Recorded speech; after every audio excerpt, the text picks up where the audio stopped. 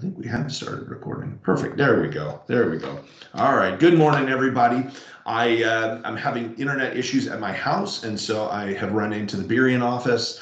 I got here about 20 minutes before the meeting was going to start, so it's been a little bit chaotic this morning. I think a lot of us know a little bit about chaotic right now. How is everybody doing? There is a lot going on, isn't there? Unbelievable. Don't worry, I'm not going to talk to you about political views or anything about what's kind of happening right now. We all have our own thoughts on that. But gosh, we're in the middle of COVID, and now we've got social unrest, and we've got all of these things, all these distractions. And I don't know about you guys, but I am noticing it is definitely affecting not only myself, but a lot of the agents that I'm talking to in some way, even if you don't really feel like it. We've had to close down the West Seattle office yesterday because of concerns over potential threat, which as many of you may have seen was not a threat at all. It was a very nice thing that they had going on yesterday in West Seattle. We had the Berkshire office have an incident where we thought maybe something might happen here, and people were rushing in and grabbing things out of the Berkshire office just in case and to be safe. No matter where we are in our lives, this is definitely affecting us, what's going on. It's impacting us all in some way or another. And being your advocate, that's my whole job here, is to advocate for you. I just want to remind everybody that right now is a great time to kind of recheck your mindset, right? And kind of where you're at. How are you doing? How are you working through your days? Are you able to continue to focus on doing the things that you need to do? If we were all accountants, we'd log in this morning and we'd get plugging away at numbers, and we'd be crunching numbers for 8 hours. And at the end of 8 hours, we would have accomplished tasks. We would have something to show for our work, and we would be paid for that. But as real estate agents, it's really easy, right, to get caught up in what's going on. You can get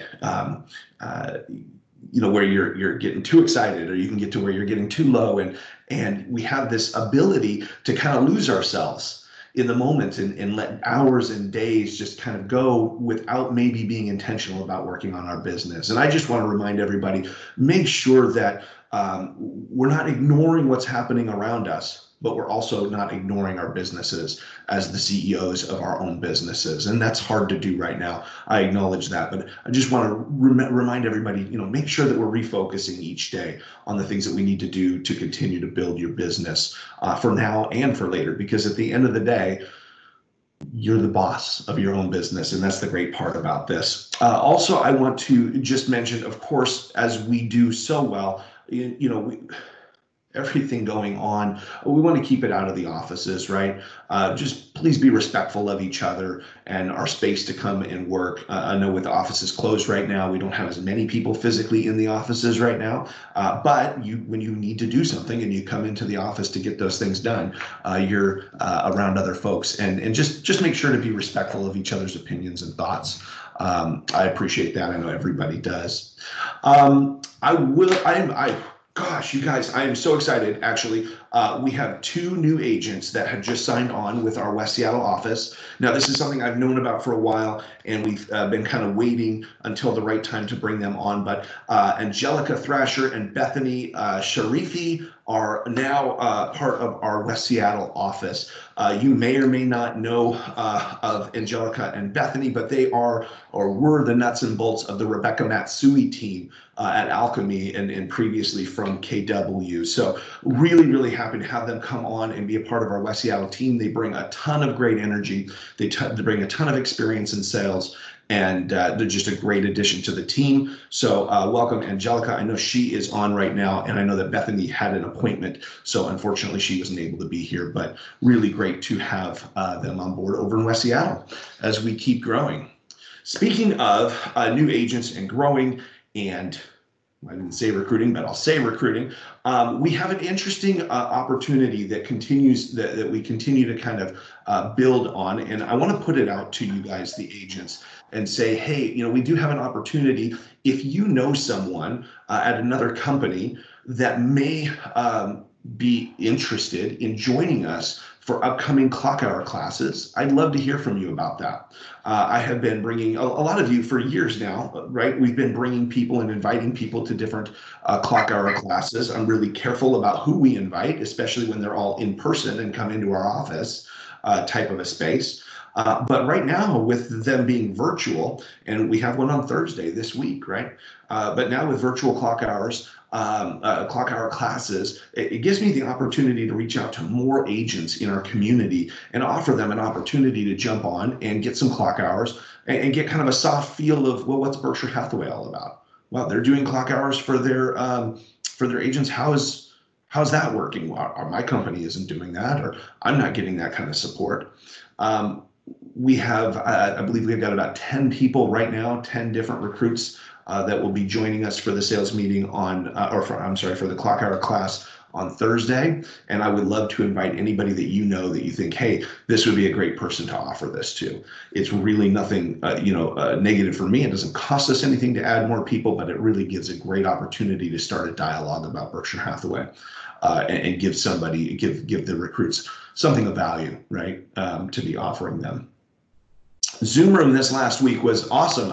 Dave Stribling from the Roseburg office talked about what's your wig, and he talked about lead measures and lag measures and all of those things. And just a reminder, you can find that video on YouTube. You can go to my channel on YouTube. Also, I sent an email on that. I think it was that I sent it out on Monday. It may have been Tuesday morning that email went out with the Zoom room.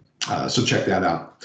In West Seattle, the keypads, I sent an email out saying, hey, those keypads now work and you can use the elevator code on the keypad and it'll get you into the building. And that was all not accurate. Apparently it's supposed to be accurate. I was told that it worked, but I have been told now several times that it does not work. So if you need to get into the building after hours and you don't have your key, let me know. I can get you a temporary code that I know does work, and they are working to get the elevator code up and running. That should hopefully be within the next day or so. So sorry, I don't know. I can only tell you what they tell me, right? I'm not sure what happened there. Karen Grace did a virtual brokers open yesterday at her listing in Normandy Park. It went really, really well. I know that she had a lot of people through. Very cool idea. If you're interested in doing something like this, come chat with me, chat with Karen. I don't want to send everybody to Karen. Don't worry, Karen. I'm not trying to say, hey, 20 people, call Karen. But hopefully we were spitballing, the staff was spitballing the idea of maybe doing a Zoom room in a couple of weeks that has to do with virtual open houses and brokers opens. So stay tuned for that. We may do that, and maybe Karen would be willing to share there. If not, we also, of course, can share that experience and kind of some of the things that she found that worked and how to kind of make it happen as we're kind of retooling what we're doing, right? Yeah, that was that. Also, speaking of retooling your business, just want to remind everybody that on the back side of your websites, right, in the marketing center, there are really great resources for virtual tours, also for all kinds of different things, right? But if you're like, hey, do we have a resource for me to send out things about virtual tours that I want to do? Yeah, there is some amazing marketing pieces. They look great, and you can find them there on the back side of your website. They've already been created and put there, so look for those there. What else? Let's see. You know what? We've got phase 1.5. Who in the world knows what phase 1.5 is? Apparently it's where King County is trying to go.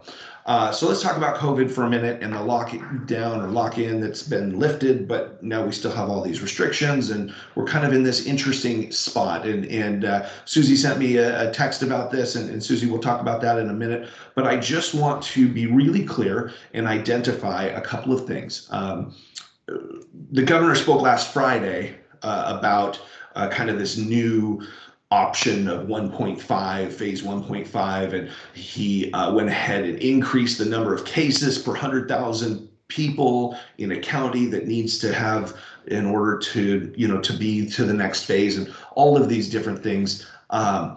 It's a little bit complicated and happening on Friday, and then having all of the things Friday evening and through the weekend and through the beginning of this week. I think it's gotten lost a little bit. So I want to be really, really clear that phase 1.5 is not phase 2 in any meaningful way for real estate agents. Okay, so in phase two, we know that some things will happen. Real estate offices can open up in a very specific way, and we'll talk about that a little bit. Also, we can show houses with more than one person, right? So now we can have two people at phase two, but we can't today in King County, and we won't be in King County for quite a while, able to show homes with more people in them than just yourself and one other person. All right. You will hear it from me the minute that I know that we can do that. Now, it doesn't mean that in phase 1.5, we can't have the opportunity to have that adjusted some to allow us to do that. The Washington Association of Realtors is always working with the with the governor's office on trying to give us more access to do more things as appropriate. And so those opportunities definitely could be there where things could be lifted and changed, because as we've seen, things can change really, really quickly with the requirements. But for right now, that's where we're at. There is no opportunity to do anything different in real estate than we were doing before, and that includes opening offices. Susie's great question was, hey, when will we reopen? And the answer to that is, I have no idea. Because we can't reopen until we go into phase two.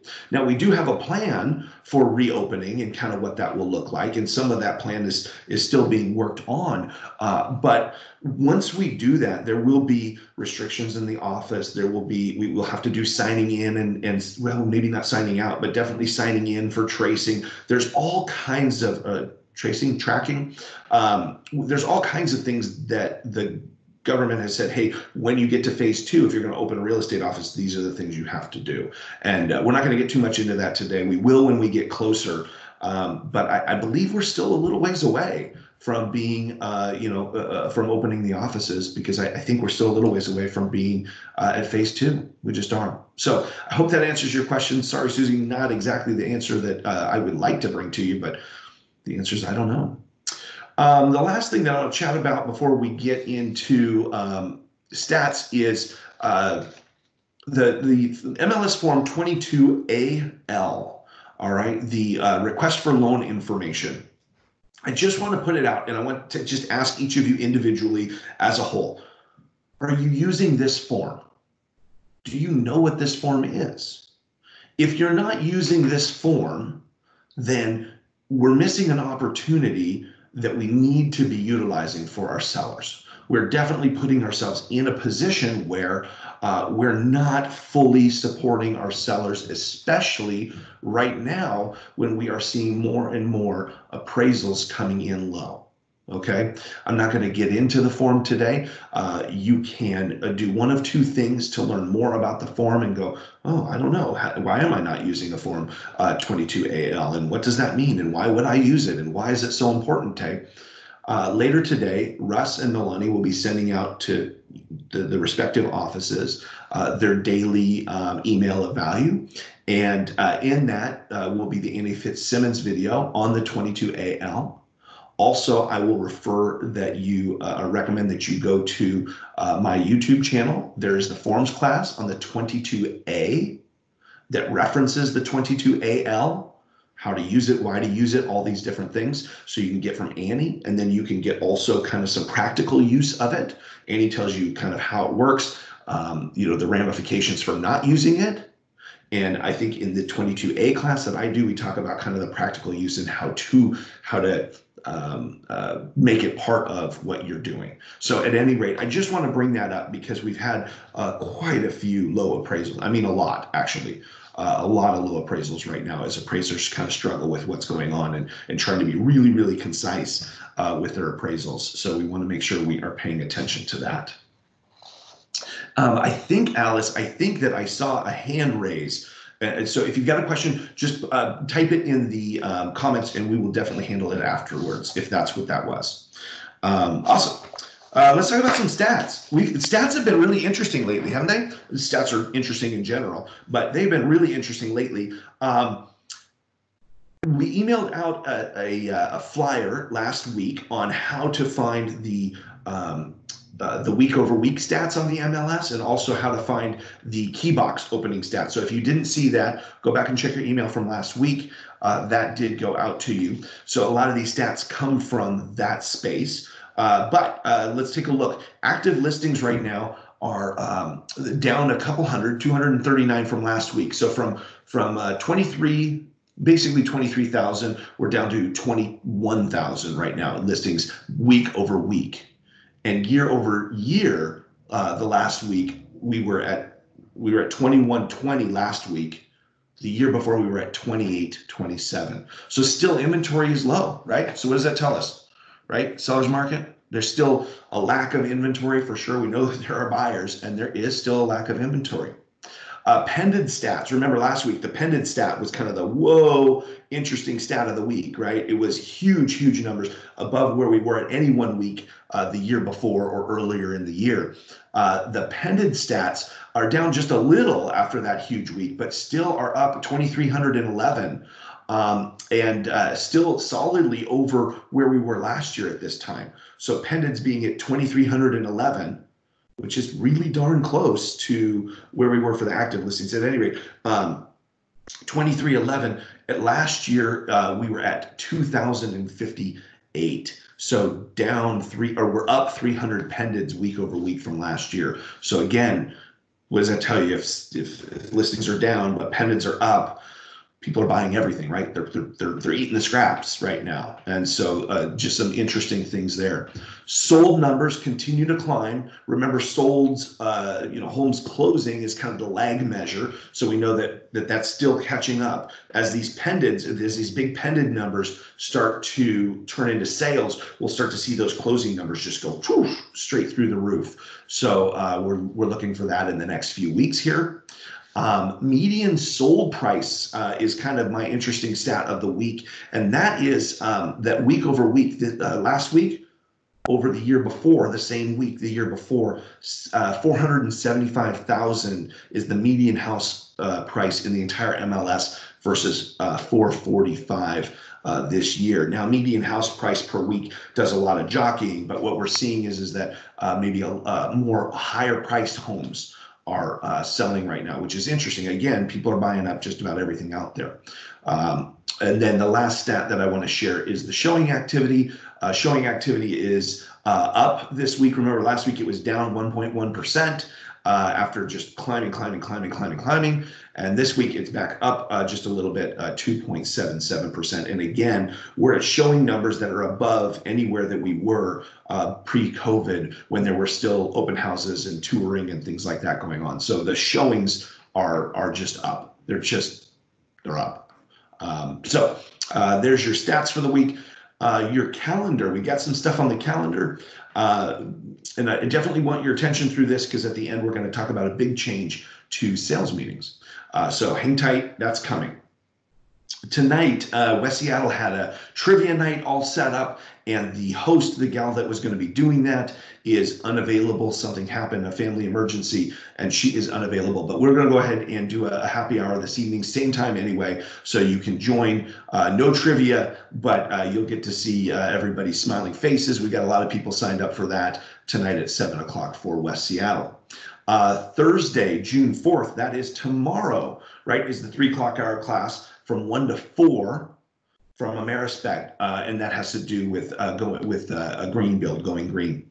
A heads up on that, you received an invite from me on that with a link to go to be able to show up for it. But as we're seeing with these different companies that are doing, or the different providers that are giving us clock hour classes, each of them is a little bit different. And this one, these folks have another page that you're going to need to sign on to in order to get your hours. That email will go out early this afternoon, and you can sign up there anytime between today and when the class starts tomorrow at 1 o'clock. But make sure to do that, because if you don't, you won't get your hours. So watch for that email. The next Zoom room is next Monday. In the title of the next Zoom room is "What is the now norm?" Right? How are you retooling? What's going on? where are we really right now, and what are you experiencing? This is going to be the last class that David taught. It was really more a teacher taught class, right, or a leader taught class. This is going to be much more of a discussion led by Russ Lassard next Monday. And then we've got a Reliance class next Tuesday at 10 a.m. I think that's just a half-hour class talking about interior pages and SEO pages. The description says discover how to create the SEO pages to use on your website, which also include creating saved searches and embedded maps. So if that is of interest to you, Reliance has you covered on that next Tuesday. Now, I said just a minute ago, we have an announcement about sales meetings, and that is that we are going to move sales meetings. And I hate to do this. I definitely didn't want to do this. However, the management team for all of Washington and Oregon has kind of settled on once a month doing a sales, our meeting on Wednesdays from 10 to about noon. And so a couple of weeks ago, we had to push the sales meeting back to 11:30, and I was hoping that might just be a one-off, but it's not. I've got confirmation that we're going to continue to do that management meeting. And so I don't think that it makes a whole lot of sense to go through the month and go, well, everything's going to be at 11 o'clock, except once a month it's going to be at 11:30 or 12 or on a different day or something like that. It makes much more sense to maintain a day and a time. And so sales meetings starting next week will simply move to Tuesdays. It'll be the same time, 11 o'clock. We're just going to bump it up one day. So make a note. Of course, we'll be putting out flyers and email reminders and all that stuff, but sales meetings are going to go to Tuesday at 11 o'clock so that we don't have to move them periodically through the month, and we can just maintain that day and time. So with that, I would like to hand it over to our friends here. Let's see. Kara Nunley, you've got something for us today, I believe, right, with Prosperity? Yes, I do. Good morning. Almost afternoon, everyone. I know you guys had a lot of information over the last 2 weeks from Prosperity and the lending side. So just kind of wanted to keep it short and sweet this morning and talk about rates. Rates, again, are still really low. Conventional, you're looking at 3.250. FHA and VA, you're looking at 2.750. So really, really good rates on the government side and on the conventional side as well. It's a great time to still get those refinances in. Also, I wanted to talk a little bit about second opinions. I've been getting a lot of second opinions, some of them on the purchase side as well. And one of them that I'm seeing is lenders are offering discount points on any rate that they're sending, really. So a couple examples I got this week were from Quicken, and on the loan estimates, every single loan estimate I received, they were quoting everyone with 1 point to 2 points in discount rates, and no one's questioning them, right? And so when I got those estimates, I educated the borrowers or the buyers, and I said, did you know you're spending almost $4,000 to get this rate? And they're like, well, what does that mean? So it's just something, a reason why that you want to get them that second opinion from Prosperity, right? Because me and Mark, what our job is to educate them. I was able to get those deals and save them almost $2,000 and get them a better rate, right? They were offering a 2.99% interest rate, and they were offering, it was charging let's say like $2,500 to get that rate. And all they saw was 2.99, right? Well, I'm saying, okay, I can get you a 2.875 and it's going to cost you $1,800. So I'm giving them a better rate and saving them money. So it's all in that discount point. A lot of these lenders are charging discount points with every loan estimate that they're sending. So it's a great opportunity to make sure that the borrowers and the buyers are understanding what they're reading, right? So that second opinion is great right now because we're offering that $500. You know, it's not that $100 gift card. It's that $500 closing cost bonus from Prosperity. It's only for you guys in Washington and Oregon.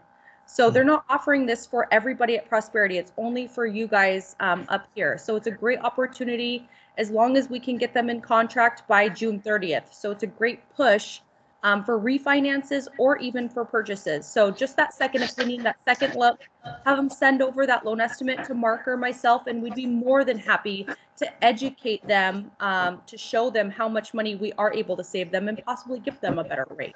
Okay. Awesome. So just short and sweet today. Again, me and Mark are always available for questions if you guys have them. Okay. Nice. Thank you. Thank you, Kara. Thank you very much. That sounds amazing.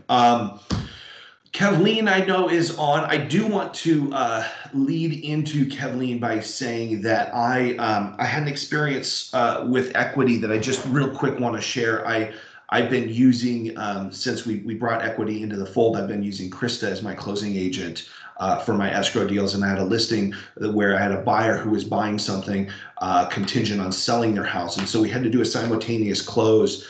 And generally speaking, you may go, well, gosh, I want to put, those two transactions at the same title or escrow company so that it's a little bit easier maybe to close that way. You don't have two entities. But I think a little bit different. And I said, hey, I am going to give this on the buy side, or I'm sorry, on the list side to equity. And let's see what happens. Let's give them an opportunity to do something that is difficult to do. Close two transactions one day right now with COVID and everything else, two different escrow companies, and see if we can close a deal in the same day. Of course, I gave myself some leeway on the backside with days of possession and things like that. But sure enough, it was flawless, absolutely flawless. And Krista and Equity did just an amazing job of making sure that first deal closed. The wire got out. It was all smooth and was able to close then the purchase later that day. Just phenomenal. I really appreciated it, and I did it intentionally to put them to the test a little bit on something that I know is difficult to accomplish, and they did an amazing job. Kathleen, what do you have for us today?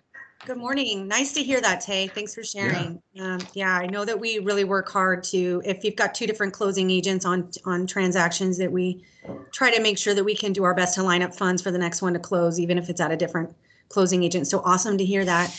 Hello, everybody. I want to say welcome to the new agents that came on board, Angelica and Bethany. I know Bethany's not on, but welcome. I am one of your point of contacts with Equity Title as your partnership with BHHS, and I just want to make sure you guys know that I'm accessible, and you can reach out to me at any time with any questions that you have.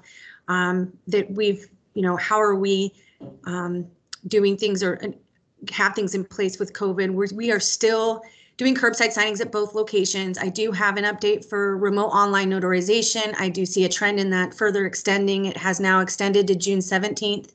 We'll probably still see that continue to extend. We are still offering the virtual home books. We still have virtual flyers that you can add to your listings if you're interested. Please feel free to reach out to myself or Janet or Kelly if you want any more information on that. And I do know that some of your other agents out of your office have tried sending some transactions our way. I've seen some of those funnel in. So from the equity standpoint, I just want to say thank you for that. And also to remind you that we have our remote deposit Zochem app too. So we've got that for earnest money as well. Nice. So short and sweet today. Great to see all of you. Thank you. Thank you, Kathleen. I appreciate it. This morning too, we've got Pam Olague. I think I got your name pronounced right, Pam Olague with American Home Shield, to tell us a little bit about what's going on with them. Good morning. Good to see you all here today. I know you're all used to me joining your meetings, and I talk about how a home warranty can benefit your sellers, your buyers, and you as a broker. And it can. And then I tell you about all that the warranty covers and how it adds budget protection for both your sellers and your buyers, and it does. And the warranty adds budget protection for you as a broker as well.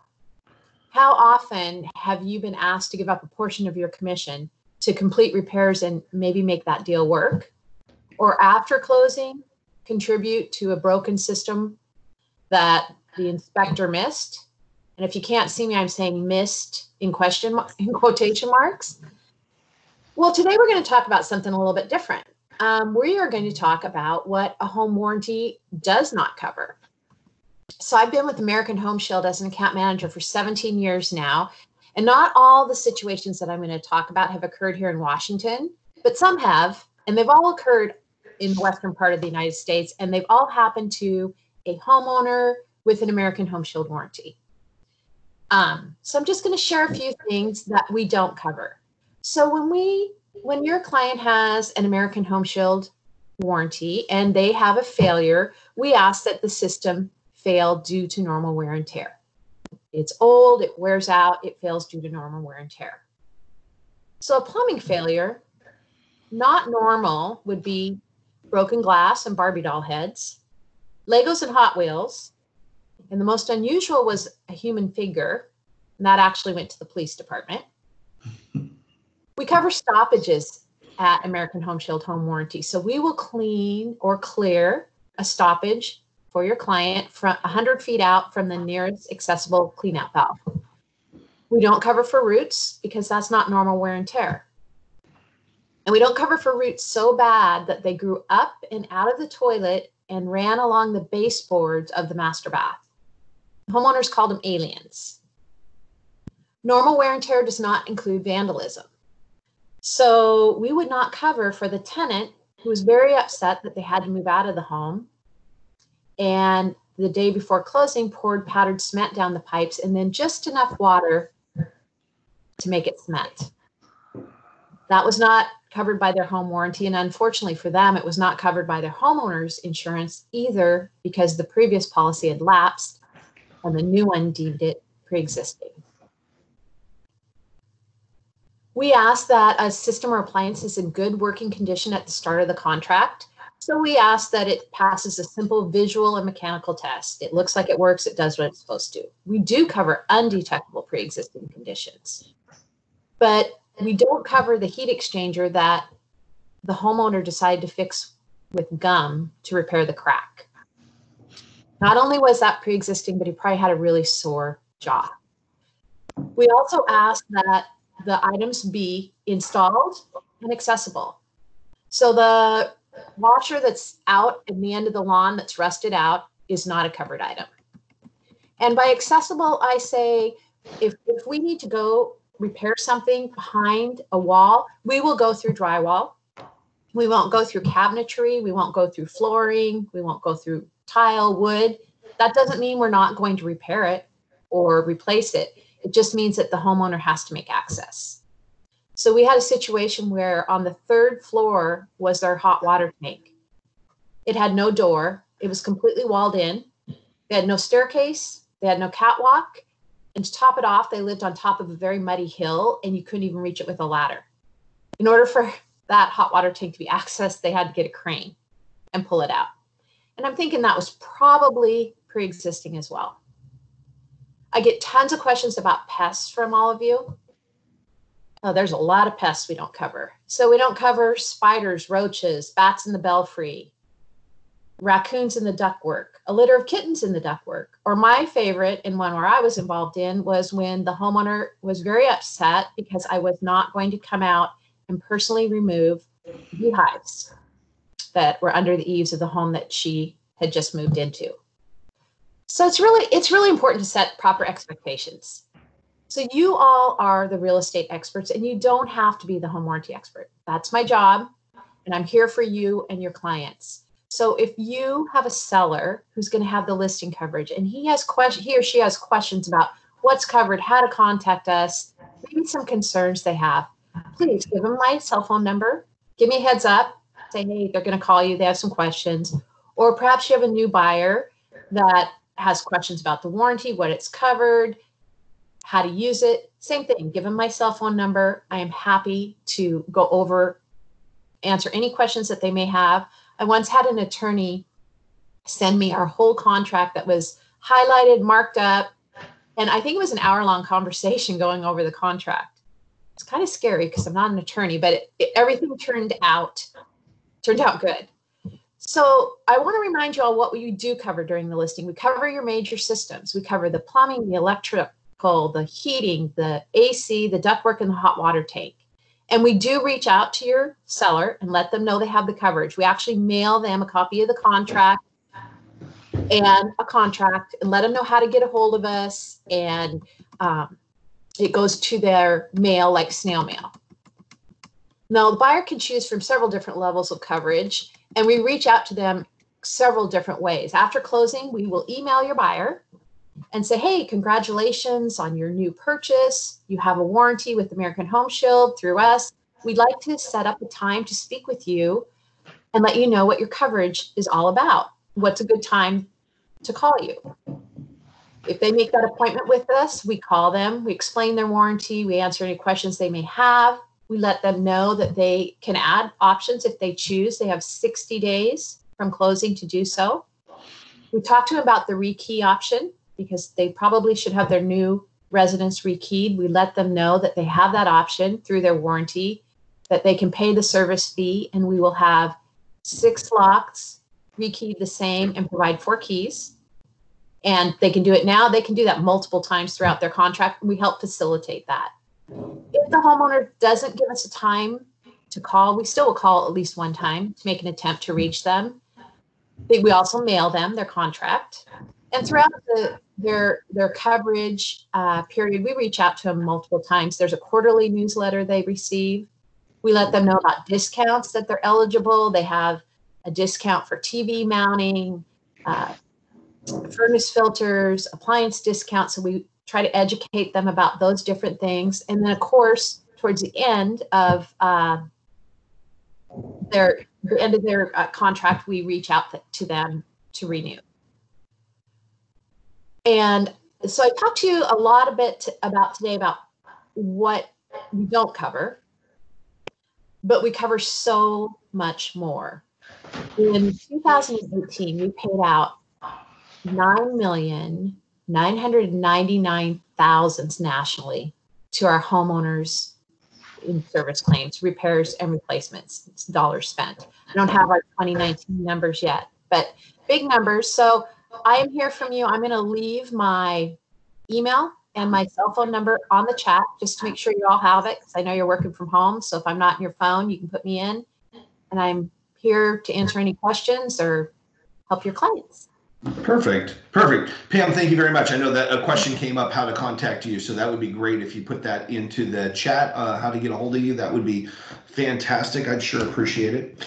All right. So I think we need to maybe end today kind of on a light note, something a little bit more refreshing and uplifting. And that is, I just want to challenge everybody to do something for someone else today. Send a message out of nowhere that just says, hey, thinking about you, how are you doing? Something like that. An agent did that for me on Monday, and I really appreciated that. It really came out of nowhere, and I'm still thinking about it today, 3 days later, about how that just simple act of, hey, how are you doing? I was thinking about you, can really, help people through times when there is a lot of stress and strain going on, whether it's with their job or whether it's with their health or whether it's with the social unrest or whatever it is. I just challenge everybody to see if you can make a positive impact in somebody's life today. I will end with that. The Buffy and the Warren, actually. We'll end with the Buffy and the Warren. The Buffy this week is going to go to Maria Sotelo. She has been doing an amazing job building her business. I know that a lot of you will recognize she's on her new crew meetings. She's in the Zoom room meetings. She's on sales meetings. She is attending all of the clock hour classes. If there is something going on to build her business, Maria is there. You can guarantee to see her there. Now, of course, I'm not looking at the roster right now. Of course, today she probably had a dentist appointment. No, of course not. She's there. Hi, Maria. Congrats. The Buffy to you this week. Well earned. And then the Warren for West Seattle. I'm going to give it to John Wynn. I don't know. I can't say it enough that when John creates a marketing piece for his clients that he uses on his social media and puts out there to help inform his clients about what's going on in King County. And then he emails it and lets us send it out to the entire group of agents and says, hey, use it, go ahead and support, your own business and use this as a tool to do that and a value to give to your clients. And John does that for us every single month. I just think it's fantastic. And I know I've mentioned it before, but the Warren is going to John this week for that. Thank you so much, John. Really, really appreciate that. If anybody has any questions, I will stay on for those. Otherwise, I will see you all next week on Tuesday at 11 o'clock. Again, remember Tuesday at 11 o'clock. All right, let me pop back here. A question for Pam. Bruce, you got a question. Is the conversation with the buyer always after closing, or can it be done before closing? Pam, oh, I'm sorry. See, this is so tough to do this way too. I keep doing this each week. Any other questions? Yeah, Sherry Sarah says John gets a parking spot. Yes, John, you get a parking spot. I'm not sure if you're going to be able to use it much, but you do get a parking spot. Awesome. Awesome. Awesome. All right. Congratulations, everybody. Thank you so much for jumping on. I will stay on for a little bit if anybody else has individual questions that you'd like to ask. Otherwise, have an awesome week and rest of your week. We'll talk soon. Bye, everybody.